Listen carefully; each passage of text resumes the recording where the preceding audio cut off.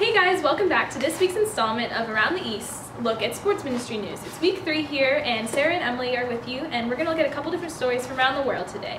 So our first story takes us to the land down under. That's right, Australia.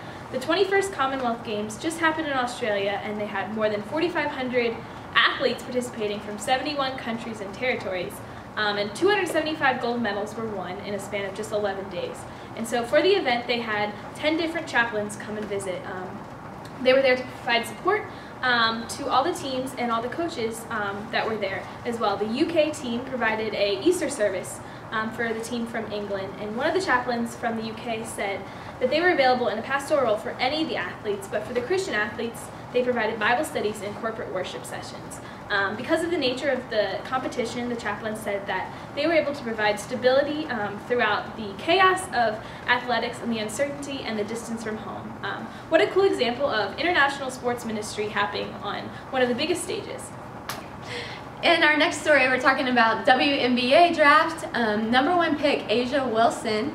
She was Las Vegas Aces, selected by them. And she was just talking about some foundations that helped her throughout her collegiate experience in playing basketball and some things that she's looking forward to as she goes into the WNBA. But she was quoted saying that in the face of adversity, there's been times throughout her collegiate experience and basketball career so far that she struggled with, and she stated the fact of having great coaching staff is important and people around her to help her out through those things, but she also emphasized prayer. And I know we've talked about that in sports ministry. One of the foundations is prayer, and in anything that we do, we need prayer. We need that relationship with the Lord to help spur us on and everything else that we can do. She said that it's kept her humbled and helps her be encouraged to keep pushing on.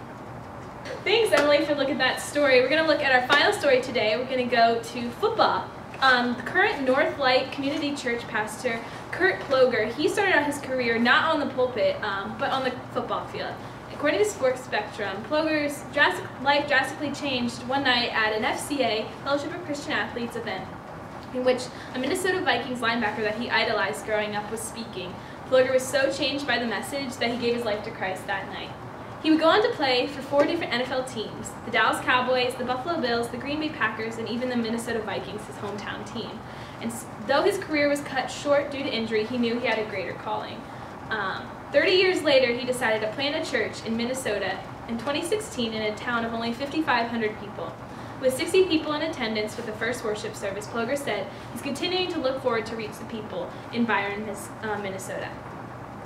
Alright guys, thanks for tuning in, and stay tuned for next week when we talk about more sports news from around the East. Woo!